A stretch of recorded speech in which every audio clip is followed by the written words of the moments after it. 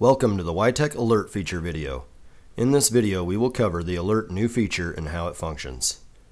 The Alert feature allows technicians to view vehicle-specific guided diagnostics that previous to the wiTECH 5.7 release automatically launched on connection to the vehicle. Previous to the wiTECH 5.7 release, once the guided diagnostic was closed, a technician was unable to return to the guided diagnostic. With the wiTECH 5.7 release, technicians can now open the vehicle-specific guided diagnostics as needed. Notice the Alert button next to the vehicle's VIN.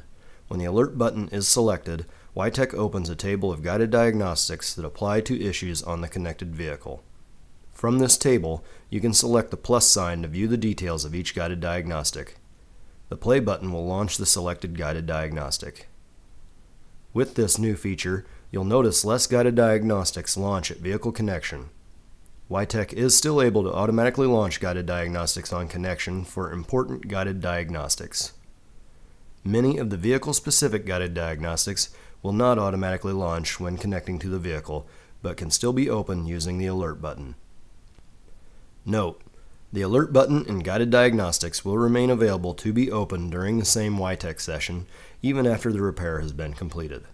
Once the repair has been completed and the VCI has been power cycled, generating a new session, the alert for the repaired issues will no longer be available in the alert table.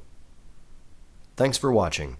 For additional information and support, consult service information, the wiTECH knowledge base, or contact wiTECH support. Please select the wiTECH button to subscribe to our YouTube channel and enable notifications from the FCA wiTECH channel to keep up to date on the latest wiTECH news and how-tos.